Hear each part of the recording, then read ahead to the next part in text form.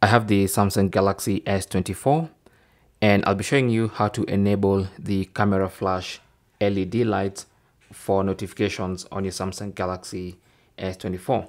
Now I do have the S24 Ultra here, but this works on all the Samsung Galaxy S24s.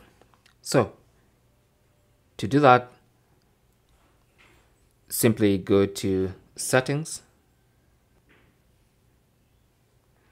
Under Settings, scroll down to Accessibility, tap on that, and then tap on Advanced Settings, and then go to Flash Notification, tap on that, and then you want to enable Camera Flash Notification and turn that on.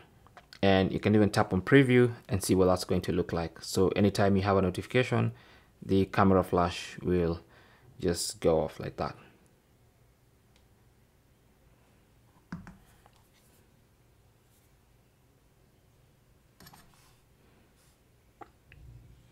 Okay, thanks for watching. Comments and questions down below, and good luck.